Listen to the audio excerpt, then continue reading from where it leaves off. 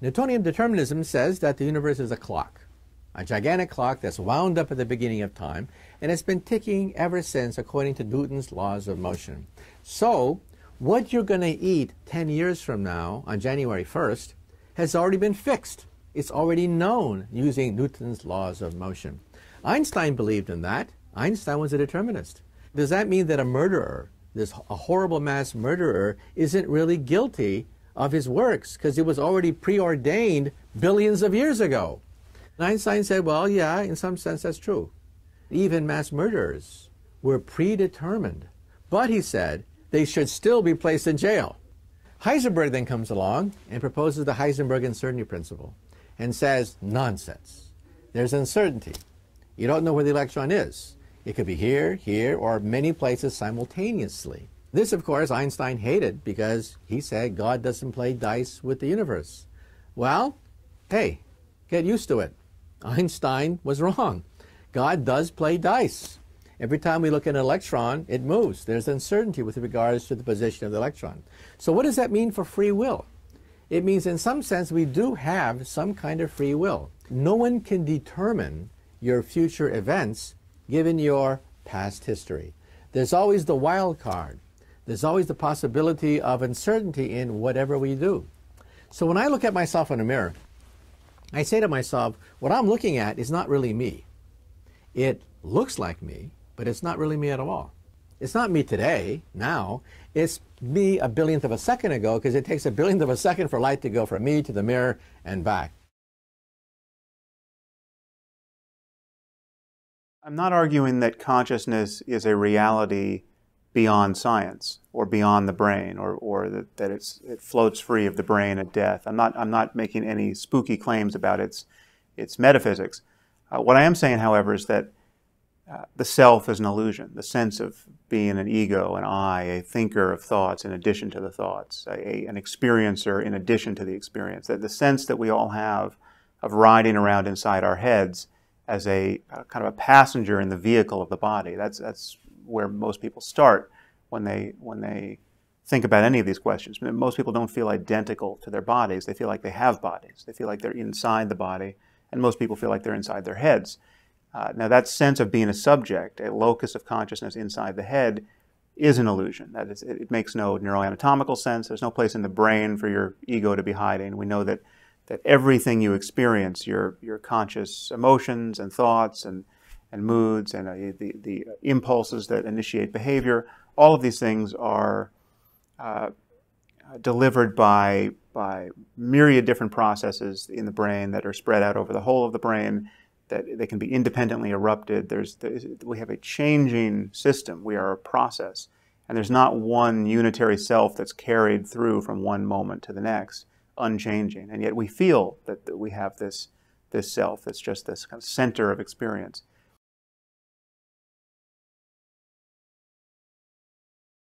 And we don't know the role of consciousness in determining reality. But even if you're an evolutionary biologist, and this is so interesting because the evolutionary biologists actually differentiated themselves from Darwin on this point.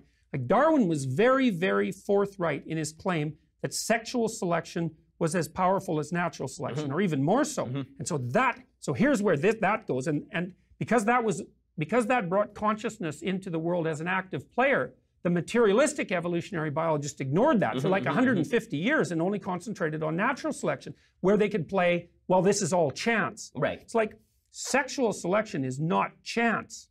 Okay, so you might say, oh, well, it was human female conscious choice that selected us. Okay, and you think, well, that's not random. That's not random at all. It's the farthest thing from random that there is, and that means consciousness is making its choices with regards to what propagates. But then it's even more complex than that. So here's what happens among men. The men all get together in their hierarchy. They posit a valued goal.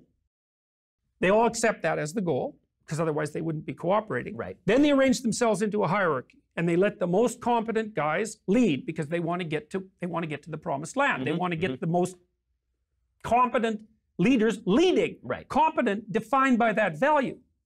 Okay, so here's what happens essentially. The men all get together and vote on the good men. And the good men are then chosen by the women, and those are the people who propagate.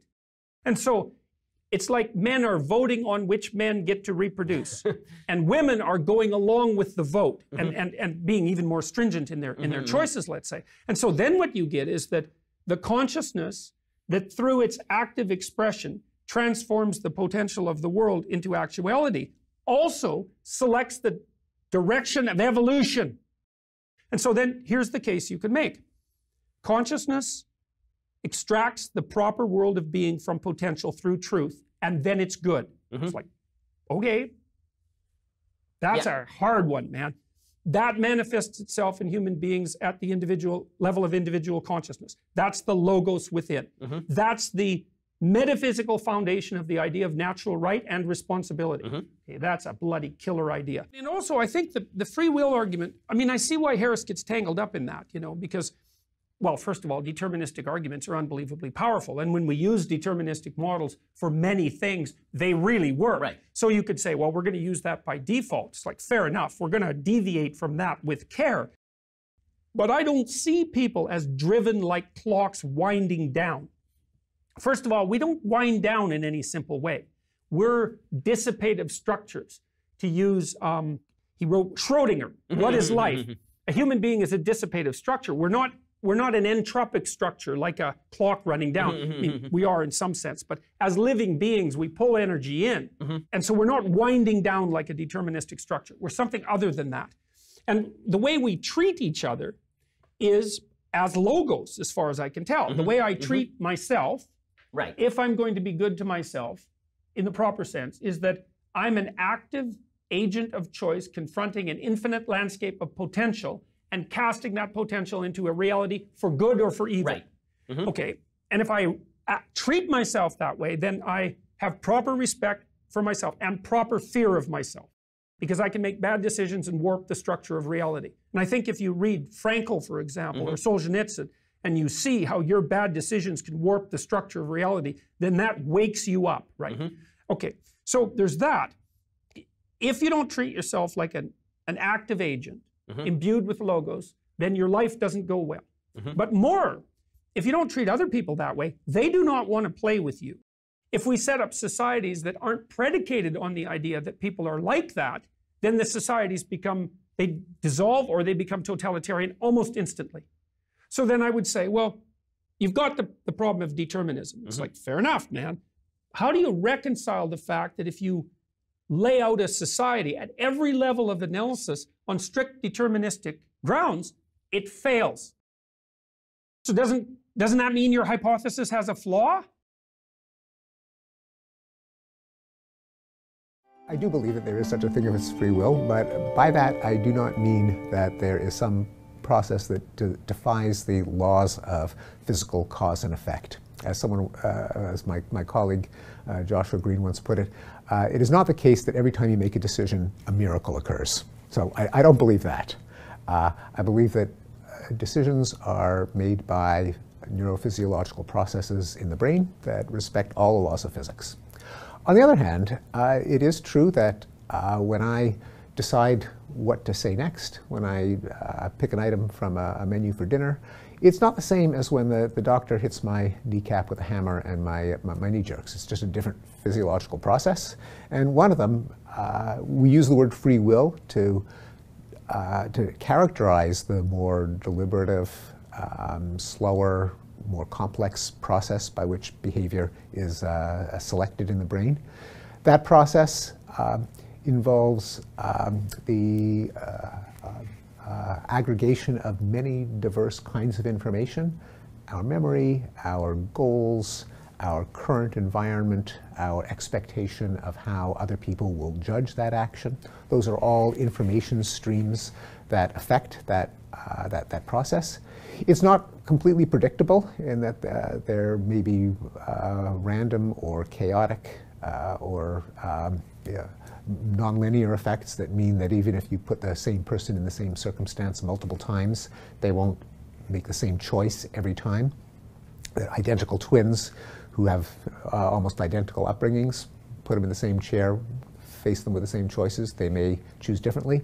Again, that's not a miracle, That doesn't mean that there is some ghost in the machine that is somehow pushing the neural impulses around, but it just means that the brain, like other complex systems, is subject to some degree of unpredictability. At the same time, free will wouldn't be worth having, and certainly wouldn't be worth extolling in moral discussions if it didn't respond to expectations of reward, punishment, praise, blame. When we say that we're punishing or rewarding someone based on what they chose to do, we do that in the hope that that person and other people who hear about what happens will factor in how their choices will be treated by others, and therefore they'll be more likely to do good things and less likely to do bad things, in the expectation that if they choose beneficial actions, better things will happen to them.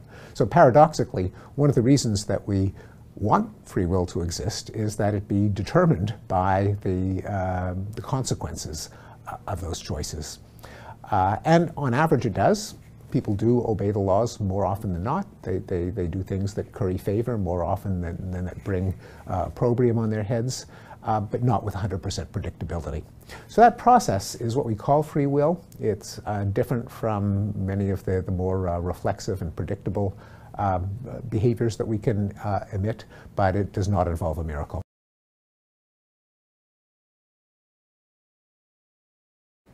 What are we to say about the neuroscientists who are telling the public every day, we've shown in our neuroscience labs that nobody has free will? They should think seriously about whether it's irresponsible of them to make these claims about free will. And it's not just a fantasy. Vos and Schooler, in an important paper which has been replicated in several different ways, set up an experiment really to test this with college students who were given two texts to read. One was a text, they were both from Francis Crick's book, The Astonishing Hypothesis, and one was not about free will, and the other was about free will, and basically it said, free will is an illusion. All your decisions are actually determined by causes that neuroscience is investigating. You don't have free will, that's just an illusion.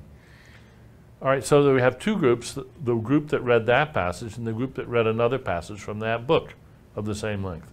After they've read the passage, they are given a puzzle to solve where they can earn some money by solving it. And the experimenters cleverly made the puzzle slightly defective, so there was a way of cheating on the puzzle that was, inadvertently revealed to the subjects.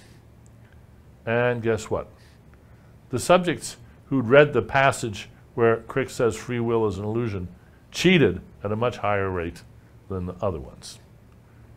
In other words, just reading that passage did have the effect of making them less concerned about the implications of their actions, and just they became, as it were, negligent or worse in their own decision making. I think that's an important and sobering thought.